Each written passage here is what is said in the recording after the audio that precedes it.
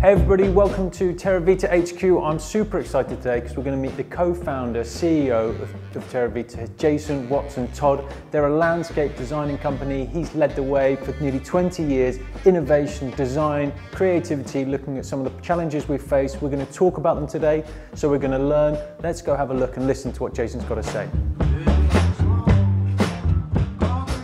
Welcome back to those of you who subscribed to the channel, and to those of you who are new here, welcome. I'm here today with CEO and co-founder of Terravita, Jason Watson Todd. Very inspiring guy for me, true innovator. We're going to talk about sustainability, design, and I'm sure much more. So yeah, hello, hi. Hi there. Thank you for welcoming to your office. A pleasure, pleasure. So I guess we'll start at the beginning. It's all good interview scene, so can't really avoid getting into sort of where you're born, where you grew up, those influences, experiences that sort of led you to Terravita. Yeah, well, I was born on Ibiza. I was brought up by, in the hippie community. My parents came here in 1962 when there was pretty much one paved road on the whole of the island, and where people were still going around in horses and carts. So they came at a very magical moment in the history of Ibiza. They actually came on a sailing trip and never left. They were sailing around the coast of Spain, and they kind of made their way to Ibiza and thought this place is absolute paradise. And I'm sure. And never left. And I was born here and had an unusual and unique childhood.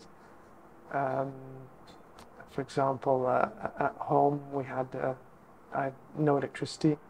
I was brought up with kind of candles and those old kind of wicker lights and things like that.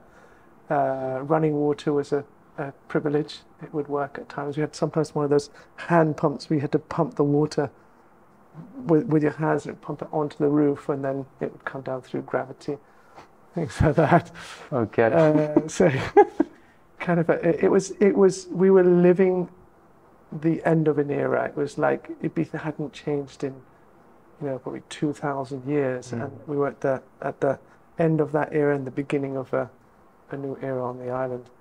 But in those days it was absolute paradise. The childhood that I had was kind of unique. I'm very grateful for it. It was wild, a bit unruly at times. Sure. I remember I have these distinct memories of going camping with my friends and, saying to my mum, "I'm off, Mum, I'll see you in a couple of days." And that was I was 9 years old. And to think of, this day and age is like, it doesn't compute. Mm-hmm. But it was kind of, in that time, it was normal. There was a feeling of total safety on the island. You didn't have to really worry about your children. So we lived in a kind of a very tight-knit community, and would often go over and spend a couple of nights at a friend's house, and you'd say I'll be back in 1 or 2 days, because there was no telephones. Mobiles didn't exist in those days, but there was no kind of the classic telephone in the house. There was no landlines, things like that, and most homes didn't have electricity. Food was very basic. We had none of the luxuries that we had these days at this day and age. I remember quite often opening the fridge and there was pretty much nothing in the fridge, but I was still very happy. And I also have these distinct memories of coming home and the neighbour leaving a big box of fruits and vegetables, kind of little wooden crate in front of the door, and that was a common practice. People would really help each other out in those days. There was no money, hardly anybody. In those days, there was no wealthy people on the island. It was there was maybe 1 or 2 people who were wealthy, but it was mainly to do with people who'd, I reckon, probably had left, after the Second World War, the children from that era kind of decided to kind of leave either Germany or England. In the case of my parents, my mum is German, my father's was English, and they kind of wanted to get away from that and live a new life, and they did it. And eternally grateful for them having the courage to actually, Absolutely. you know, leave the kind of the mainstream way of doing things and offer us a very unique way of living.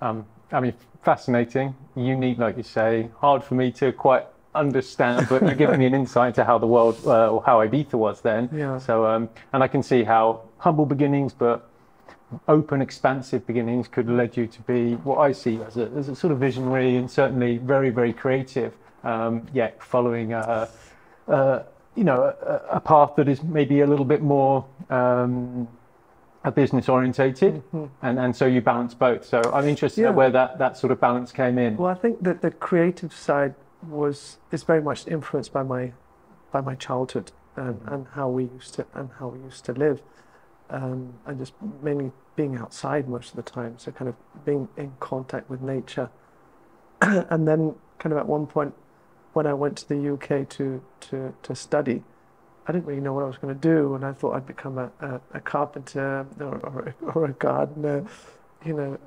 And in the end, I kind of fell in love with landscaping, and from that's how Terravita was actually founded, as a landscape design and construction company. And from there onwards, it's just evolved over the years into my passion for the environment, to, you know, using renewable energies and just trying to do things the best as possible and always innovating. You always have to keep on innovating. You should never stop. Yeah, so I guess that's an interesting thing, and that's probably what I see about you. And maybe you can explain a bit more about that innovation. But what gives you that get up and go now with Terravita? What is that thing that wakes you up? What is that part of the business that you find the most fascinating? Or maybe it's technologies, or maybe it's ways of working? I think, for example, technology. I think technology is a double-edged sword. It can be used for great good and for great evil. And my focus is, you know, for good. And I think there you can work absolute magic using technology to your advantage, with that kind of that creative side and that human side of just trying to do things in a respectful and a coherent manner, and kind of thinking of, or having always nature in the background, and just, it's not just all about money. And I think that's where we've kind of lost our path. It tends to be this day and age of how much money can we make, as if the happiness lies there, but life's much deeper than that. So it's just finding that balance between all of those aspects, and that's super important. Yeah, and I think that's what really attracts me to you. And I think about my brother and I's journey with a typical real estate business and the connotations that come with that. Yet we feel we have a different view than that, you know, that people may consider us to have. I mean, we have a cafe in London that has strong, you know, ethics and strong visions for sustainability, regenerative, where we source things are very intentional.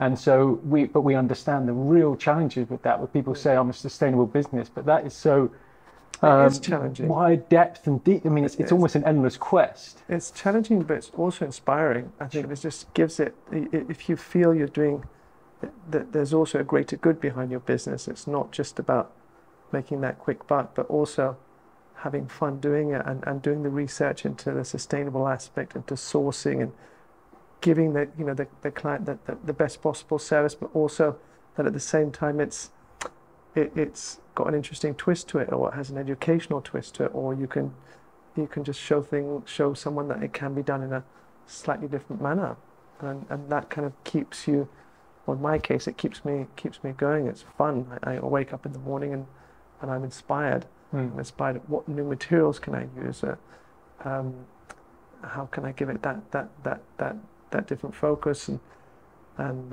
how I can fuse certain things together. I actually have within the company, I call it the Green Committee, and we meet once a month. And the Green Committee, it's just basically brainstorming of ideas of how we can either work with new interesting material, or what we can offer our clients, or how we can, you know, run the projects in a more efficient manner, and things like that. And it's never ending. It's a non-stop thing. I love that. And so this is a passion that runs through the team. I guess obviously it starts with you, or is clearly a big passion of yours, but you see that run through the team. And yeah, it definitely runs through the team. I think team is key, and you know, I'm nothing without my team, and I pay deep homage to them because they're all absolutely amazing, and they all really go for it. They come to work, and there's that real feeling of passion. You know, that sometimes I have to say, you know, guys, it's time to go home, because they're not even aware of time. They're just enjoying their job and doing the best possible. And I've always tried to create that vibe where it's fun and pleasant to come to work. And that comes from an experience that I had in the UK, where I was in a job that I really disliked. And it was something to do with me, but also with the way the company was run, and it was just a very unpleasant environment. And I thought, you know, if I ever run my own business, I'm going to make sure that I create an environment where people are happy, where they really enjoy their work, and they're a lot more creative and a lot more productive when it's fun and there's a bit of passion to it, instead of it's just a 9-to-5 job. It's more than that. In the end, we spend a vast amount of our lives working, and it's got to be fun. It's got to be a pleasure. Otherwise, it's quite sad that, you know, it's just work and that's it. It's music to my ears hearing you say it. I mean, it's definitely a similar ethos that we have, and it's led by a similar experience. Experienced something in London, business being a certain way, found that quite conflicting, and stunted me personally. So when you get an opportunity, and it was an opportunity at Rose to run your own business, a big driver for us is fun, teamwork, exploring the potential of each other and ourselves, and it's a tool for development and all of those things. So it's really, really great to hear that's a similar thing for you guys. And going back to your sustainability outlook, goals, innovation, I wonder, how important do you think that is to your clients? You know, how important, you know, has it grown in importance? Very, very good question. I mean, I think when I first dived into the sustainable aspect of business or sustainable world, I dived in a very innocent manner. And I thought, you know, I could work miracles in a year, and I'm 22 years down the road and I'm still chugging away at it.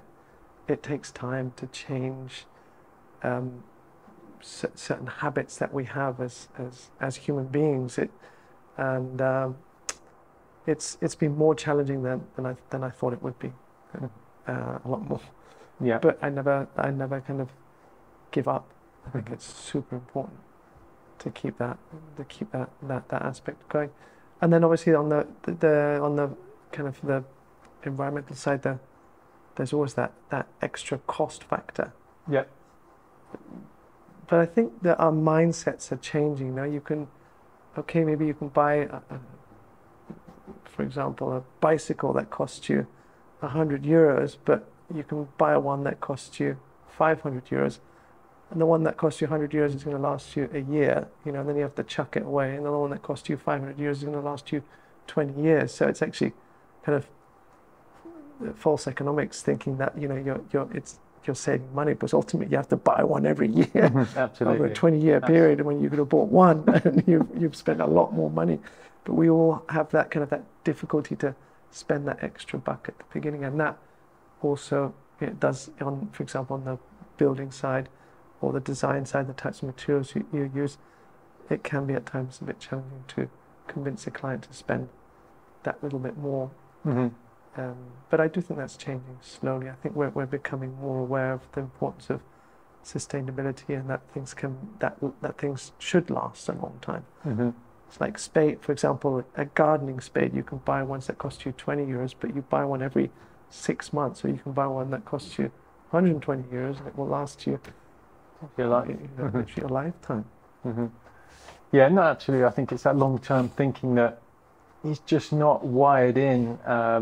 Certainly, coming from my upbringing, there was a short-term feeling of how we were brought up, or what we just not connected. I think, well, part of it is just not connected to our actions and where they lead. And I think that's been a big shift for me, is just becoming aware of like my actions, what the repercussions are on that. And then I believe people start to make different choices. So yeah, a big part of what we're doing he's trying to educate people, connect people to, you know, sources like you who clearly are well-read, understand, have explored a lot, hit a lot of dead ends, I'm sure, but are coming up with some answers and solutions. So yeah, I think it's a process. I don't think we're going to fix it overnight. Yeah, I think it's a process that takes decades and decades, and we're still evolving as human beings. The changes that we've gone through in the last 100 years are just it's mind-boggling, literally. And we're just trying to catch up. I think it's all things are moving at such a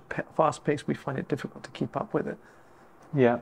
That's a bit scary. That bit. It is. It definitely is, and I think that's a question. Maybe, you know, you've born here, seen the paradise, the simplicity of paradise. Some will deem it to be paradise now, but certainly in a completely different way. Interested to see what you think are some of the big challenges the island faces. The challenges the island faces. I think that the environmental policy is very weak. I think that there has to be a real kind of long-term vision as to how this island can become sustainable. And I think it's actually quite easy. It's easy to demonstrate what can be achieved on a island that's 500 square kilometers. You could put certain practices in that we could see the results quickly, but that requires a plan, a vision, and someone to put that into motion. And that, I think, is a little bit weak on that side. Maybe it will change, but at the moment, I think we've still got quite a long way to go. Yeah, that's a nice place to look, because a lot of the responsibility falls on, you know, people looking, what can I do? And there are things you can do, but also there's a big, you know, there's got to be a vision. There's got to be a collective movement. Exactly. Because there has to be a vision, and the action obviously has to start on the individual level, but there also has to be a kind of a collective vision of where we want to get to, and to put that into practice. And it doesn't matter if the governments change, you know, if it's the left or the right, but at least that there's a general, you know, kind of road that we all want to go down to, and it can veer off a little bit, which is natural, but at least we want to get to that point. Yeah, because there's plenty of signs to see the road that we're walking down is causing, you know, detrimental impacts. The damage is astronomical. Yeah. And I do feel that we're at the stage where if we don't get our shit together, we're in serious trouble. Yeah. And but I do see little changes. For example, in my kids, the way they speak about the environment, they're a lot more aware of it than kind of my generation was. And maybe the education system there is kind of helping them understand of the impacts that your actions have on the planet. That's inspiring, and I think that can't be underestimated, because they are the future. That's a saying that's said, but I think it's a literal truth. My daughter as well, when I see that, I mean, and my generation, there's enough awareness around it and want for it to change, that we're more just sort of like tending to what we can, but really creating space for these young innovators, because there is innovative ways out of this. Yeah, absolutely. You know, we can go to the moon. We're Exactly. trying to go to Mars. I'm sure we can fix this mess.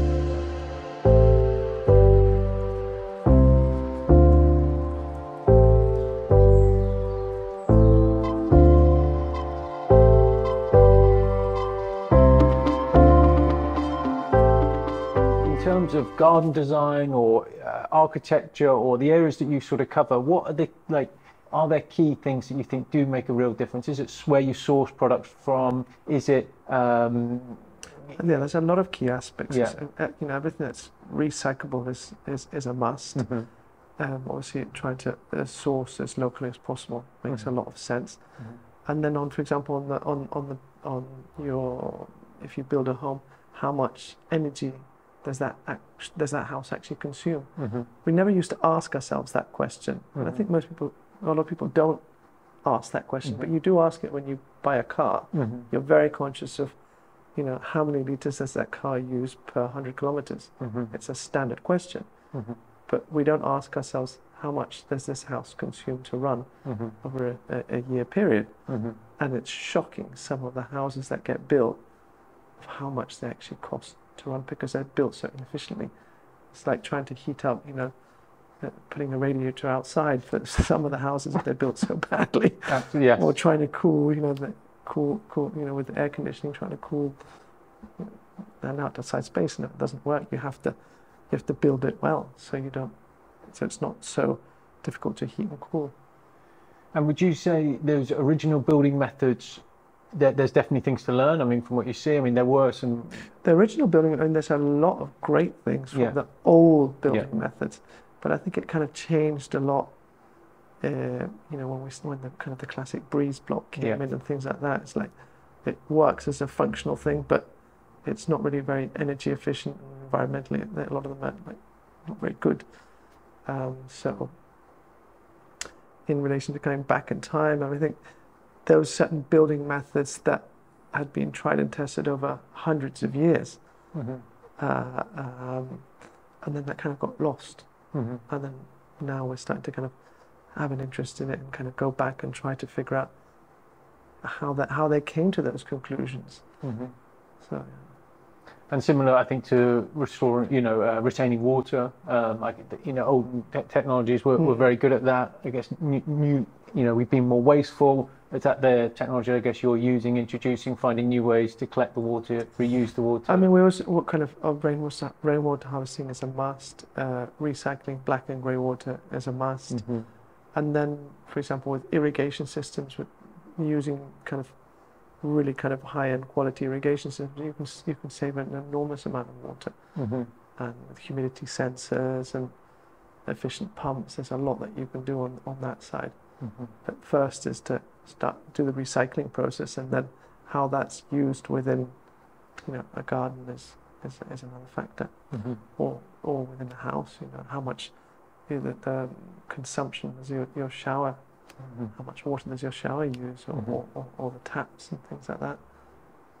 Yeah, I guess as a garden designer, that's it's it's not like other parts of the world where maybe water isn't such a challenging subject or a difficult situation. So as a garden designer, I guess you're really conscious about what you're putting in, and probably dependent on the location of the property or the water source. Yeah, I mean, I look into the environmental factors. I study that deeply, but then I have to find that balance in between what the client wants and how I can guide the client to, the best possible outcome. And so if a client, is adamant that he has to have a bit of lawn, well, I say, well, let's keep it small, and we'll go for certain varieties. There's one called Pasparum, for example, that you can literally water it with sea salt. It's very, very tolerant and very hardy.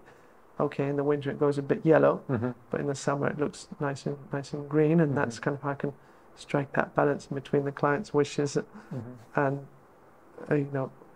my kind of gentle guiding them in as to find that medium ground. And then we can, for example, that lawn we can water it with recycled water, with black and grey water, that we can use an underground irrigation system.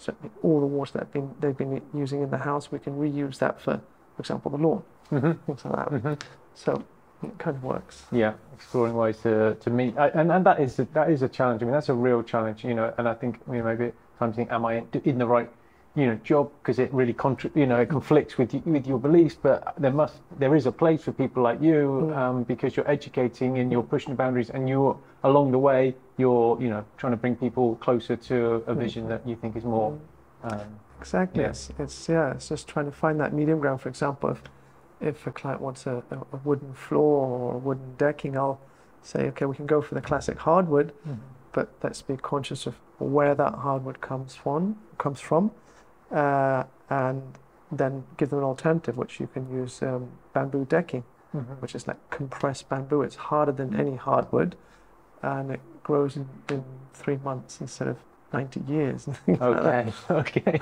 yeah, that's a good option. Yeah.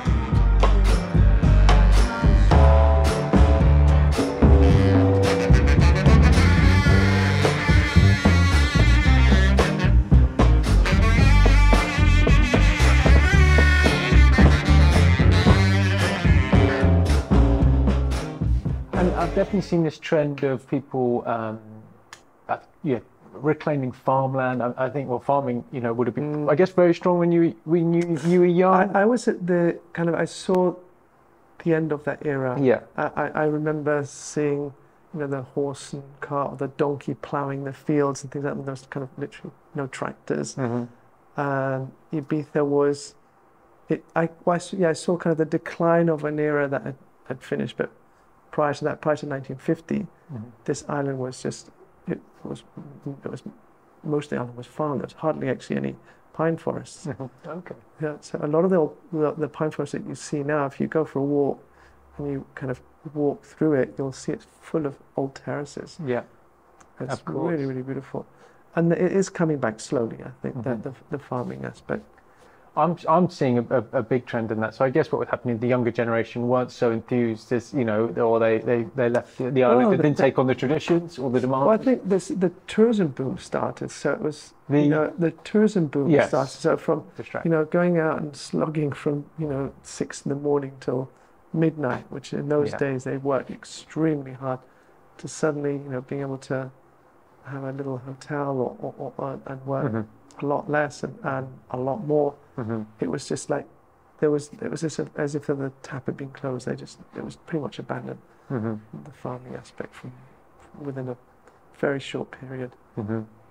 Yeah, and as I say, I do think it's coming back. I think it's a big reason. I mean, there's many reasons I'm here, but there's something delicious about the produce that you get that's very different to a tomato you might pick in England, or, you know, well, almost doesn't exist in England. I remember being really shocked, actually, because when I was 11 when I went to live in England, and my mum bought some tomatoes, and I kind of just went and bit into it, and I said, "This isn't a tomato." I was like, "What is it?" It's like cardboard. But yeah, it's true. It is true, and there's an abundance. It's seemingly an abundance, certainly more, and a big movement to protect, reclaim. Is that stuff you're seeing? Are you involved in, like the reclaiming of the land? There's a lot of. I think there's a big shift. Yeah, a lot of clients of mine definitely want to, you know, start farming a certain aspect of their land, or fixing the old terraces and planting it up with fig trees or almond trees or olives or carob trees. It's very beautiful as well to kind of look at. And you can get your olive oil, ground figs and things like that. And then there's the classic farming in the sense of, you know, farming watermelons and honeymelons and tomatoes and things like that. I'd be a massive fan of watermelons in my garden. That would be a great thing to pull out the ground. Yeah, I'm seeing this trend of people coming here to, I guess, like your parents did, to live a new way of living. Obviously, it's very different to when they came, but there seems to be people trying to seek a new way of living.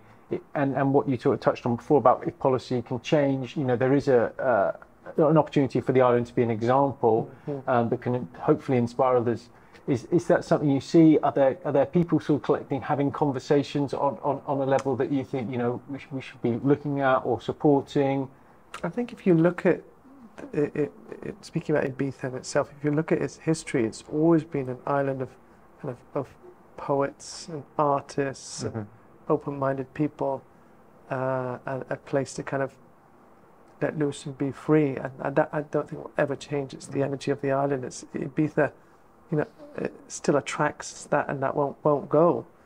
So on that aspect, I think that